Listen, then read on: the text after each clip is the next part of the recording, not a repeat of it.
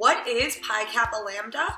Honor Society Foundation, a trusted authority in the Honor Society space, will walk you through exactly what Pi Kappa Lambda is. Now, what are the requirements to be a part of Pi Kappa Lambda? Seniors have to be in the upper 1/5 of their class, and juniors have to be in the upper 10th of their class. Graduate students must have maintained A's in at least 2/3 of their graduate course studies, and faculty members may be elected to membership.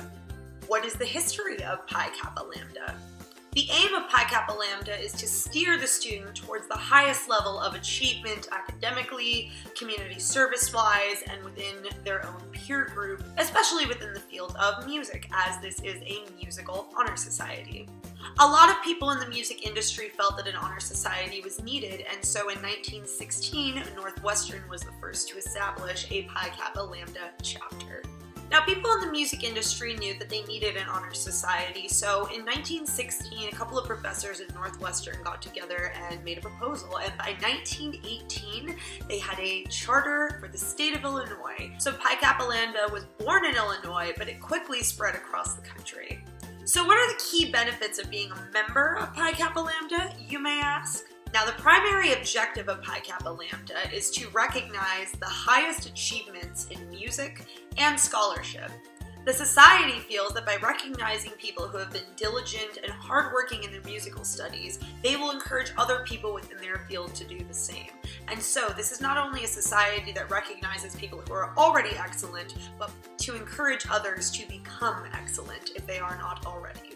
So based on the information that we just discussed, we have our review ready for you. Our first observation about Pi Kappa Lambda is that this is one of the first musical honor societies, I believe the first musical honor society to ever exist, and that makes it stand apart from a lot of other honor societies and very prominent in its field.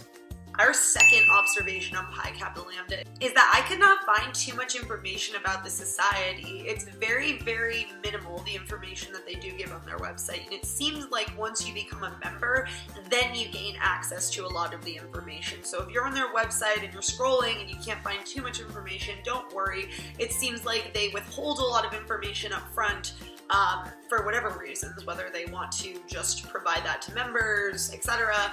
And then once you are actually a member, it seems like they disperse all that information. Our third observation is that juniors and seniors have differing GPA levels that they need to maintain. So if you're a junior, you have to be in the upper 10th of your class, and if you're a senior, you have to be in the upper 5th% of your class. So it seems like membership almost gets harder as you go. So if you're a junior, it's less people that you're competing with, and when you're a senior, you're really competing against the top 5% of your class. So there is a discrepancy there, but that is all we have time for today. So thank you so much for joining me, and please stay tuned for more Honor Society reviews.